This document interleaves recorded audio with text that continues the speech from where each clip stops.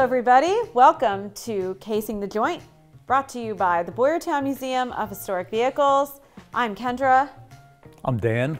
And here on Casing the Joint, we like to take a look at some of the smaller items in the collection. Maybe the ones that get overshadowed a bit, or they're sitting in a case, or sometimes even they're extra kind of like set dressing on the cars or in the cars. Or it's maybe a piece of artwork that we put up on the wall somewhere, and that's what we're talking about today. We're up on the modified easel here, yes. So today we're looking at this. We have this framed. This is an advertisement for Fisk red top tires, and this was in Life magazine. You can see the Life logo at the top, and some of this text, it reads, "The Fisk red top combines distinctive appearance and tire efficiency in the highest degree. It is the final touch to the perfectly appointed car." Ooh. And it has all these little critters. It looks like the car, they're crossing the road after the car has passed. Yeah. To me. Or maybe the car's in reverse, I don't know. But they're all, some of them are wearing like coats and vests, and that one guy's carrying an umbrella. But anyway, before we get a little more on this ad, let's talk about Fisk tires a bit. So the Fisk Tire Company was in Chicopee Falls, Massachusetts. I've heard of that place before. Yeah, I see Massachusetts a lot in the early days of the Is that where the Duriers were from? I do believe that the Duriers were there. It's close to Springfield, which had a lot of stuff going on as well. So it actually started originally in 1898 as the Spalding and Pepper Company. Spalding. Yeah, not Spalding like baseballs. Yeah, there's a U in there, S-P-A-U. So they made bicycle tires, but Noyes Fisk bought it, and I'm sorry, he bought the Spalding and Pepper Company in 1898. What was his first name? Noyes, I think. Noyes. Noyes. Wow. N-O-Y-E-S. Okay. It's an odd name, isn't it? I heard that as a last name, and it's pronounced Noyes, so that's what I'm going with. Sorry, he bought it in 1898 and renamed it the Fisk Rubber Company. And they were a big producer. I got this cool factory postcard you'll see up on your screen there, which I like. 29 acres, tires only. It's a lot of 29 acres. It's a lot of acres of tires being made. And huge factory. Huge yes. factory.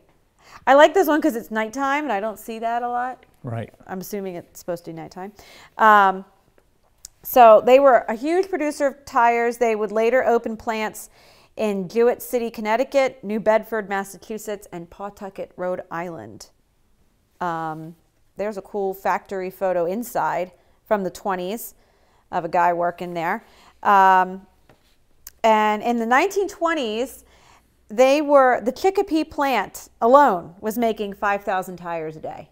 So that's a lot. And that was just one factory that they had. So they were a really big name in tires in the beginning.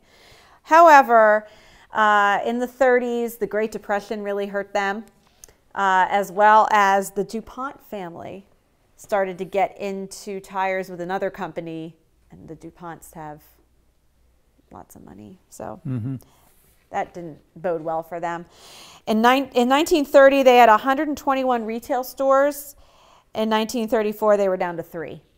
So it was what was those numbers again? Go through 121 retail stores in 1930. 30, okay. And in 34, they were down to 3. 4 years. Okay. So that's pretty quick It downfall, really. Yes. They were purchased by United States Rubber in 1940, later Uniroyal. So I think they were maybe using the name a little bit too, but they're not the Fisk that they once were. I'm going to interrupt you here. Yeah. Is that okay? Of course. You're too young for this, but there was a TV advertising thing by Uniroyal tires back 1970s maybe, and there was 3 people, Uni, Roy, and Al, and they were in a thing, and they did this advertising. You know, I think they were supposed to be now. stunt drivers, I think, Am I right, audience? Okay. And Uni was a lady, I guess, short for Eunice. Oh, and then there was Roy and Al. So. You know I have to go find that on YouTube now. And then if I find it, I'll post it on Facebook, because that's funny. This has nothing to do with anything, but it's cool and it's sports stuff, and I knew you'd appreciate it. And I had to show these photos. So here you'll see from 1919, the Fisk Red Top baseball team. Ooh. Yeah, I knew you'd like that. Here, take a look at that. Isn't that great? It is. You can see Fisk on their jerseys. And then the next photo there is from 1920, the American Industrial Basketball Champions, the Fisk team. So they won 5 straight games within 24 hours in the Industrial Basketball Championship Tournament in Akron, Ohio. Wow. I know, I got to find out more about this. That's pretty interesting, yeah. I mean, so basically, you know, the baseball team, at least when I read that, it was, what did they use the word, like a social club in the plant, sort of, and I've seen that. A few episodes ago, we talked about Firestone, and they, in their newsletter, they talk about how they have, like, social clubs there for, you know, sports, but also, like, the women had, like, a quilting club and things like that. And I didn't know there were, like, there's some organized championship tournament, which is cool. So I remember. Sounds like a future segment. I remember sometime. somebody sending me a picture of the baseball team for the Dodge brothers. Ooh, yeah. Yeah. Do we know who that is? I have a guess. Doug? Yeah. Yeah. And I think there was a baseball team here. Boyertown Body had one. It wouldn't surprise me. But you know, that was probably just local, because this wasn't a huge company. Well, and it's funny because I know, like, Babe Ruth played for the Bethlehem Steel Plant team out of Lebanon, Pennsylvania. Wow. Which is cool. Well, I didn't know that. And if you go to their museum, the historical site has a museum out there, you'll see, like, photos of the team, and Babe Ruth is in there. And, like, that's neat. But maybe there was more organized, apparently, championships and tournaments. I thought it was kind of like a pickup thing, like Sunday afternoons we go play this. So stay tuned. I got to dig more into that, because that's really cool. It's your homework. That's right. So you actually may know Fisk tires through their most famous advertising slogan and image, and that's the "Time to Retire Boy," which you'll see there on the screen. So he's got his arm around the tire, and the other hand is holding the little candle. And they started using this in 1910, and they used it pretty much all the way to the end. I mean, that was their slogan for decades, and that little boy. And he's yawning there. And he's yawning. It's a good ad. Oh, it's wonderful. And actually, most ads, even if the main artwork is not the boy, you'll still see it, like, in the corner or something down. This one doesn't have it. I don't really know why. But when I was a kid, we used to get our gas for our car at Gombas Sunoco in Middlesex, New Jersey. That besides the point. Across the street was a repair place, and they had a statue of this little boy, and it must have been 6, 8 feet high. And you know, as a little kid, I didn't know what it was. You know, but that was interesting. And I got older. I had a friend who was from that town.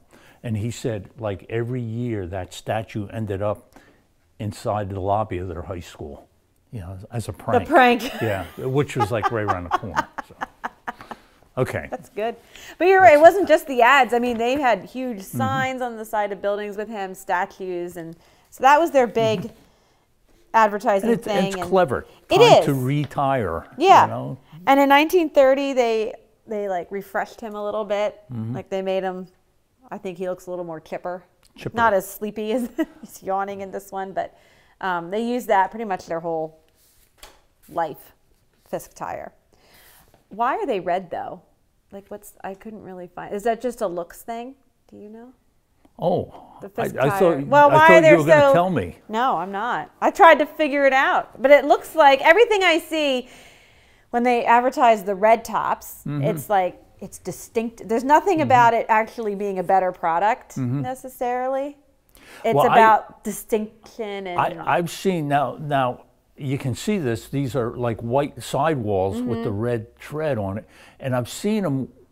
I've seen old advertising with red sidewalls with the black tread, same amount of space covered. And I've also seen them back in that same era, advertisements for inner tubes, talking about red inner tubes. And I'm thinking, was this, maybe, was it just advertising and red was the only color they could mix with the rubber besides black and white? Or, and red's our color, like, that's our distinctive thing that we do. And but yeah, like every ad doesn't say, the red means the process was different and it makes a better tire. It's all about, it's distinctive and it's for the finest cars. So my thinking is it's really a looks thing. Like a branding thing, That's what I'm thinking. Yeah. But I've seen it with different other businesses, other tire companies. Right. So, It was so good they called their sports teams the Red Tops. Okay. That baseball and basketball team were the Fisk Red Tops. That's what they called them. But back to this ad. I just had a thought here. Uh-oh. There's a pizza shop down near Limerick. And they have the pizzas, and they call it the Red Top, home of the Red Top. Field trip. Yeah. Yeah. Okay, so hurry up. Time for lunch. All right, I know. I'm hungry now, especially now. I think it's called Jenny's is the name of the pizza Jenny's place. Red Tops? No, well, Jenny's Pizza. Is a Red Top. Yeah. Yeah. Okay. Well, Dan actually showed me this ad and tipped me off to this. So we have all this artwork here and these little cute animals running around, and they're all very expressive too. Like they're just cute. But there's a signature down here of Harrison Cady, and you're the one that said you should look him up. It was suggested to me, and I did, and it was fun. It was a fun little trip to find out about him. I did. So who is Harrison Cady? Well, there's a photo of him there. You can see. Harrison Cady was born in 1877 in Gardner, Massachusetts. More Massachusetts people. He died in 1970. And if you go online and search for him, you will get countless illustrations that he did. He was quite prolific. His professional art career started in 1894, so he was only 17, which is pretty neat. That's because that year he appeared in an issue of Harper's Young People, which was a children's magazine. There's a cover of one. So when I say Harper's Young People, it's the same company that did Harper's Bazaar and Harper's Weekly. This was their children's magazine that they did. So, stories for younger audience, kids' stories. I've seen a couple of books from this time period where, it has the title and then underneath it says, as begun in Harper's Young People. They had those like serial type stories where you have to get every issue to get the next chapter or whatever. And then you can go out and buy the book because you read the first 5 and you really like them and you want to see how it ends. So that was his first professional piece that was published. And he would go on to work for Life magazine under John Ames Mitchell, who founded Life magazine, who started it. He was one of its first artists that worked there. So he's published in a lot of periodicals. Some of these I don't even recognize, like St. Nicholas magazine. No idea. Boy's Life, the Saturday Evening Post, Ladies' Home Journal, Good Housekeeping, all this stuff. Here's a 1928 cover that he did for People's Home Journal. We had to include that one because it has a vehicle. These little critters. It's the same animals. Speeding down on a sleigh. The animals are very similar, yes. It's that guy. Yeah, yeah. He really likes animals. A little knit hat on the ears. See that? It's adorable. Oh my gosh, I didn't notice the knit hat on the rabbit ears. That's hilarious. Some of them are different lengths too. There's like the short ones and some. It's too funny. Okay. He was a big conservationist, so I think that's another reason he kind of drifted toward animals a lot. But He did quite a few illustrations for books as well. So here's one from a series called Queen Silverbell, and it was a book series by Frances Hodgson Burnett. There's a fairy trapped in a cage from Queen Silverbell. He also, in addition to illustrating other people's books, he did write and illustrate his own books as well. This series was called Butternut Hill. And I got the cover there of the one. Jack Frost arrives on Butternut Hill. Again, same type of little critters, you know, little woodland creatures dressed up. But his most famous works were illustrations for Thornton Burgess's Peter Cottontail and Peter Rabbit stories. So there's another photo there of Cottontail, Peter Cottontail, the book cover. That rabbit looks really close to this rabbit here. So I like to think that that's good old Peter Cottontail or Peter Rabbit there. Now Harrison Cady did not do illustrations for Beatrix Potter's Peter Rabbit. So she did her own illustrations. Peter Cottontail. Well, sort of, yes. So Beatrix Potter her book, The Tale of Peter Rabbit, came out in 1902. And that was her book, her illustrations. However, other authors kind of co-opted the Peter Rabbit character, like Thornton Burgess. And copyright laws weren't quite what they are today. And he used the Peter Rabbit name, Peter Cottontail. So he had a comic strip called the Adventure, you know, Peter Rabbit comic strip, which would be in your newspaper. That appeared in 1920 in the New York Herald Tribune. Is the first Peter Cottontail comic strip, which you'll see an image of that up on your screen. What a busy image. Oh, yeah, I'll get to that. There's also another one here we're going to throw up here called, you know what that's called? No. That's a Peter Rabbit cartoon. It's called The Boisterous Barbecue. It looks boisterous. I'm a little disturbed that there's a pig sitting at the table, I think. 2 of them. Yeah, that's a little scary. So, you know, when you think of Peter Rabbit, and we all think of Beatrix Potter, we probably do think a lot about her illustrations. His are a little, to me, they're a little more cartoony, which makes sense because it was more for a comic strip it started, and then books that were sold over here.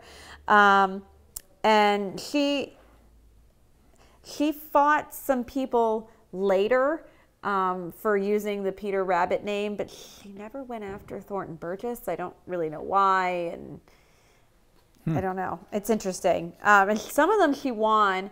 You know, they couldn't use her character without acknowledging her. The Peter Cottontail thing comes from the comic strip where apparently for a couple months, Peter Rabbit decided that his name was too plain. So he decided to go by Peter Cottontail, and he would put on airs about how it was like a storyline, how important he was, and it caught up to him eventually, and he went back to being Peter Rabbit. So that's why the Peter Rabbit, Peter Cottontail, it's the same character, but it's not Beatrix Potter's version of the character. It's very confusing. But Thornton Burgess, that comic, I should say, also started in 1920, and it went to 1948. So it was a long-running strip. And Harrison Cady here did all the illustrations for it. Burgess wrote the text, came up with the storylines. And Burgess would later write, "I like to think that Miss Potter gave Peter a name known the world over, while I, with Mr. Cady's help, perhaps made him a character." So they had a lot to do with popularizing him, I guess, over here in the United States, because Beatrix Potter's English, and over there it was quite popular, and I think they kind of had influence with bringing the character over to the U.S. So, and then, so you all have to go find some old Peter Rabbit comics and see if some of these other critters in here are characters, because I'm convinced that that's him. Maybe that's him in his Peter Cottontail, you know, fancy ways, because his coat looks kind of fancy there, doesn't it? Mm-hmm. The red and the black cuffs with the brass buttons. I think he's looking pretty fancy, but this is just one of those neat things. And if you, like I said, if you go online and Google Harrison Cady, you will find a lot of stuff that he did, and it's very much in this style. He likes his little critters dressed up. Yeah. So Harrison Cady, is he any relation to Frank Cady? I wish, but I found no evidence of such. And who would be Frank Cady? Or yeah. I Frank hope Cady. that our viewers know that Frank Cady is Sam Drucker from Hooterville. Yes, Green Acres. Green Acres. Petticoat Junction. Do you know he's also in Rear Window, the Alfred Hitchcock movie, with Jimmy Stewart, when he has, you know, his broken leg and he's looking at the apartments. No. Like spine. So he's okay. one of the neighbors. He's the one who, him and his wife drag a mattress out to their fire escape and sleep on the fire escape. Okay. I don't think he has any lines. Because he's one of the people that Jimmy Stewart's is watching. But next time you tune into Rear Window, look for Frank Cady. Sam Drucker. Sam Drucker. That's my parlor trivia for the day. Okay. So thanks everyone for joining us here on Casing the Joint. Next time you stop in the museum, look for this. We'll have it hanging up somewhere. You better. We will, because it's just a neat. It is neat really advertisement. Neat. It is really neat, and a reminder that even the little things like this have some cool history behind them. So, thanks everyone, and we will see you next time.